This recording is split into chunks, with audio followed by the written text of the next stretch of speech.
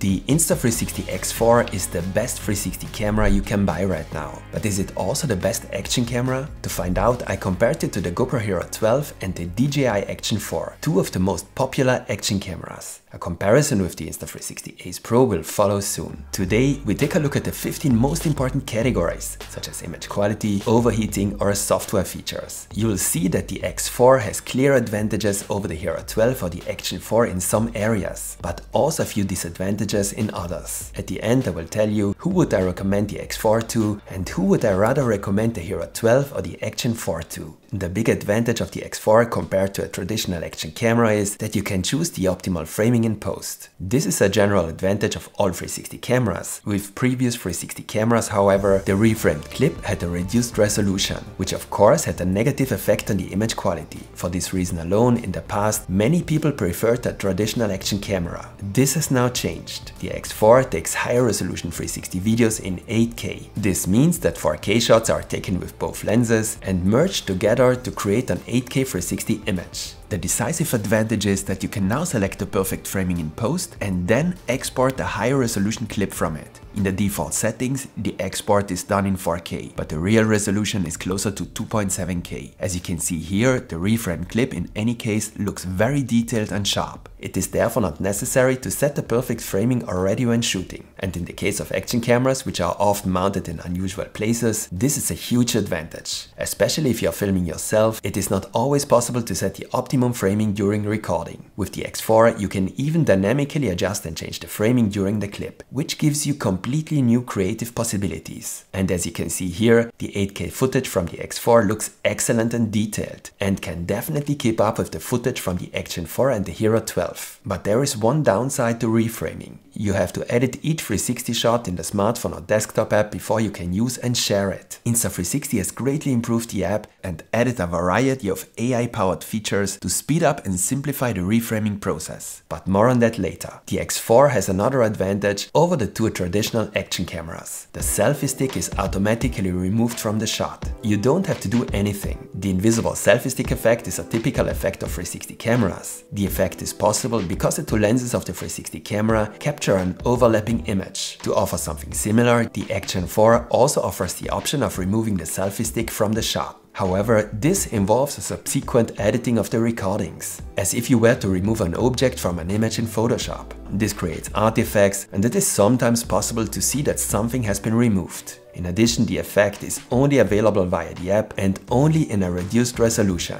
In combination, reframing and invisible selfie stick effect are the great strength of a 360 camera compared to traditional action cameras. This is because they enable shots that would simply not be possible in this form with a classic action camera. As I said, the special thing about the X4 is that this is now also possible in high resolution and a very good image quality. So anyone who is creative and likes to try out new shooting angles will enjoy the X4 and will no longer have to do without high resolution and great image quality. And the X4 has another decisive advantage over the Action 4 and the Hero 12. It has by far the widest field of view of all three cameras. Both the Hero 12 and the Action 4 offer different settings for the field of view. The Action 4 has a slightly wider field of view than the Hero 12, while the Hero 12 offers the Max Lens Mod, an accessory that increases the field of view. But regardless of the setting and accessory, the field of view of the X4 is significantly wider. Even if you wouldn't think so, all the shots in this comparison were taken with the same pole and therefore from the same distance. Especially on an action camera, I think a very wide field of view is a very important advantage. It enables a particularly immersive look, as if you were in the middle of the action.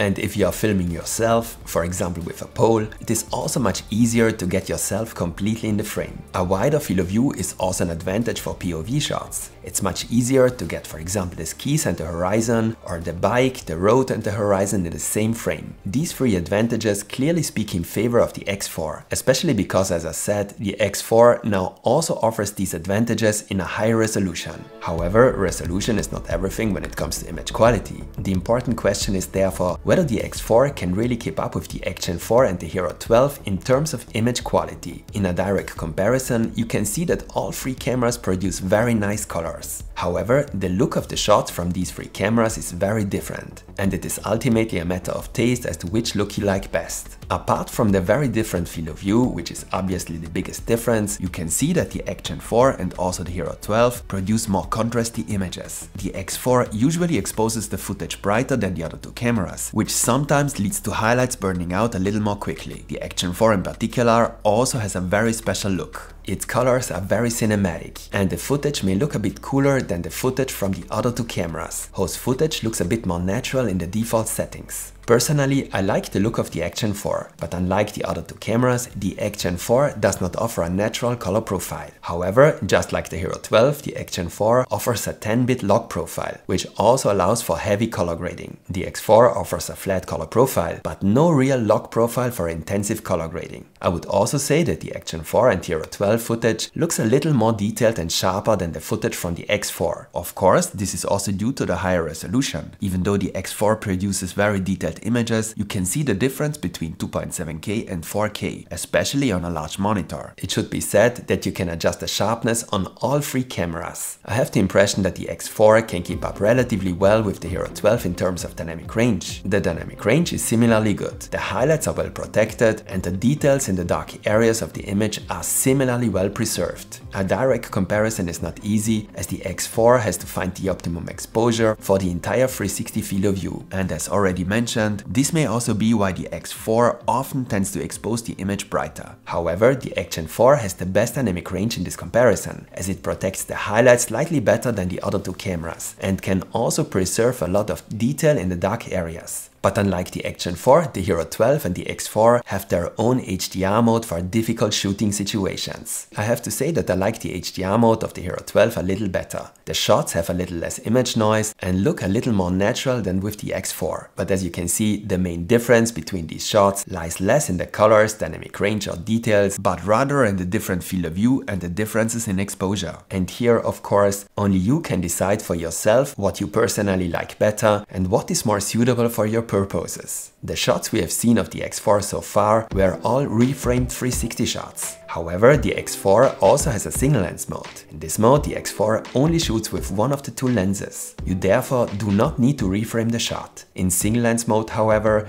there is no invisible selfie stick effect, and the camera behaves like a traditional action camera. In this mode, you can shoot in 4K at up to 60 frames per second. With the X4, you actually get two cameras in one body, a 360 camera and a camera that you can use like a conventional action camera and with which you can shoot in 4K. And especially in good lighting conditions, the single lens shots have a good and comparable image quality. Interestingly, as you can see, the X4, even in single lens mode, has the widest field of view of the three cameras. It's of course a great advantage to have this mode if you occasionally want to take a shot that you want to share immediately without having to edit it. In my opinion, however, the great strength of the X4 lies in the 360 shots. As all three cameras are actually action cameras, they are not specifically designed for shooting in low light conditions. Nevertheless, it is of course an advantage if you can occasionally take a shot indoors or in the evening in a reasonable quality. And surprisingly, I would say that in a direct comparison, the X4 performs better in low light than the GoPro Hero 12. The stabilization on the GoPro no longer works particularly well in low light conditions. This is because the GoPro uses a slower shutter speed in low light. The images from the X4 are not only much more stable,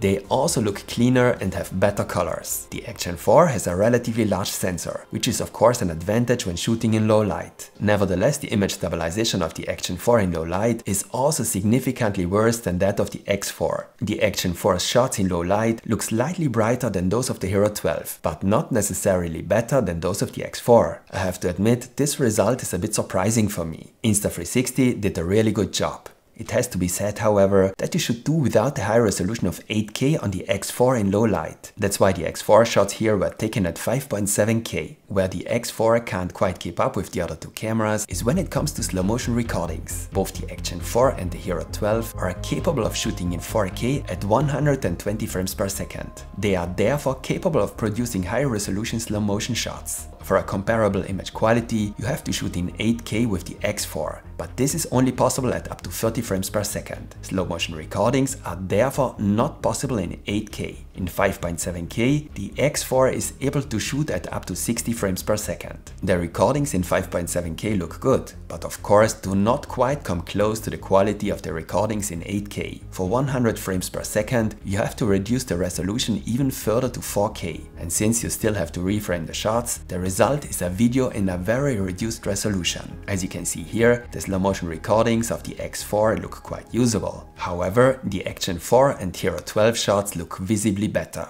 But the X4 has another important strength compared to the other two action cameras. It has by far the best image stabilization, and I think few people are aware of that. You can see here in direct comparison that the X4 stabilizes the image visibly better than the GoPro Hero 12. And even if there are small differences in stabilization between the GoPro and the Action 4, this also applies to the comparison with the DJI Action 4. The Action 4 can't keep up with the X4 in terms of stabilization either. Of course, this is also due to the extremely wide field of view of the X4. All three cameras offer a horizon lock. This keeps the horizon straight no matter how you turn the camera. However, while the horizon lock on the Action 4 and the Hero 12 leads to a strong crop of the image, this is not the case with the X4, and this is also an important advantage for an action camera. Probably also to enable the high resolution and the many new features, the Insta360 X4 has a relatively large body. It is visibly larger than the body of the Hero 12 or the Action 4, whereby the Action 4 is slightly smaller than the Hero 12, at least without the frame. You can see a direct comparison here. The protruding lenses are also a weak point of the X4, as they can be damaged relatively easily. Insta360 therefore supplies the X4 in the standard packaging with two lens guards, which can be screwed onto the lens relatively easily and can also be removed again quickly if necessary. At around 200 grams, the X4 weighs around 50 grams more than the other two cameras. A larger form factor and higher weight are of course a disadvantage for an action camera. After all, you often want to attach the action camera to your body, and especially if you attach the camera to your helmet, you will feel the 50-gram difference. The elongated form factor of the X4 is also not ideal for attaching it to a helmet, for example.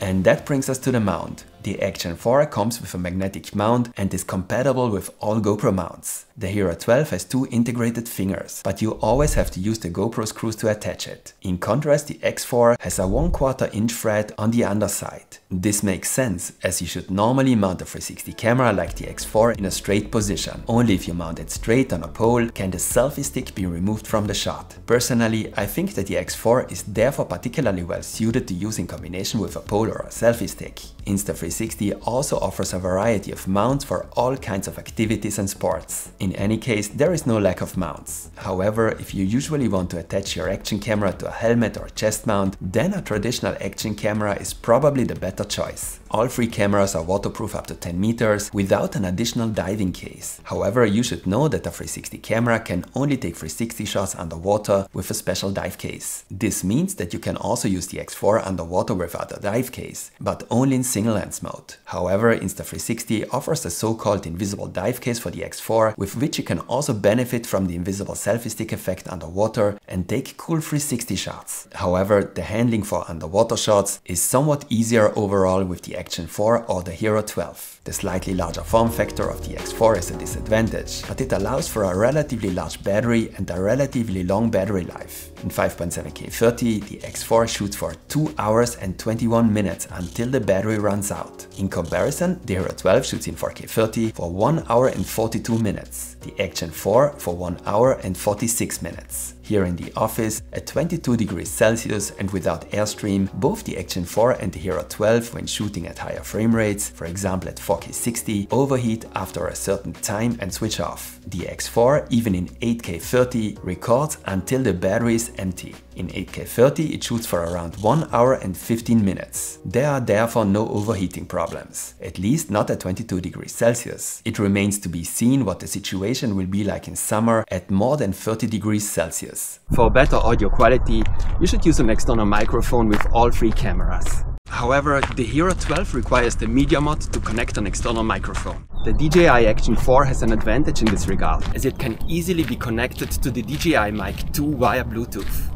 As far as the internal microphones are concerned, I think that the Action 4 and also the Hero 12 sound slightly better than the X4. The Action 4 is a very good action camera. It can take great shots and has an interesting look. However, it doesn't offer many additional features. In addition to the usual shooting modes, the Hero 12 also has a few creative shooting modes such as start rails, light painting or vehicle lights. You can schedule a shot, and with Super Photo there is also a special photo format. In comparison, the X4 offers significantly more features. You can not only control it with your voice. With gesture control, you can also start and stop a recording or take a photo with gestures. In Me Mode, the camera automatically keeps the subject in the center of the frame no matter how you hold the camera. You no longer need to reframe the shot and can share it immediately. Since in Me Mode a shot is taken with both lenses, there is also the invisible selfie stick effect. Ideal for all those who want to vlog with the X4. With bullet time, you can create a very special effect by rotating the camera on its own axis using a dedicated accessory. And with the AI Highlights Assistant, the camera recognizes subjects in the image during the recording and automatically saves important moments. These so-called highlights are then used to automatically create clips from your best shots. And I think that the Insta360 app is another great strength of the X4 compared to the other two cameras. The auto edit feature, which allows you to automatically create a clip from multiple shots, is completely free and also offers more features than the competition. The Insta360 app also offers various options for editing and reframing your 360 recordings quickly and easily with the help of AI. With the quick feature, for example,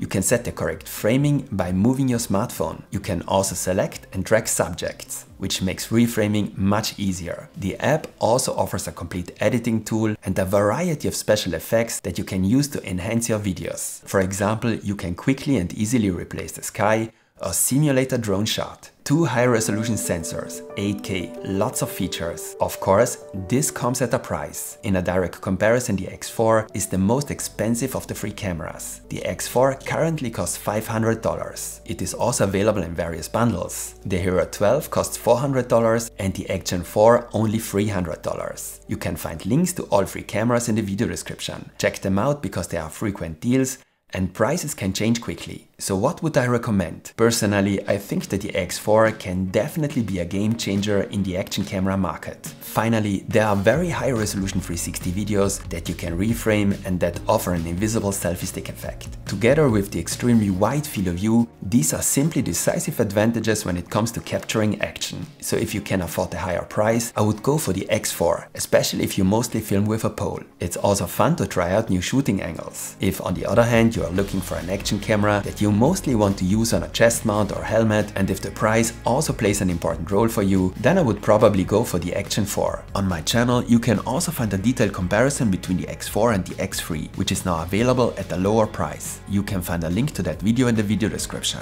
And I will also make a detailed tutorial on all the features of the X4, so give me a like as feedback if this video was interesting for you. Stay tuned and see you next time.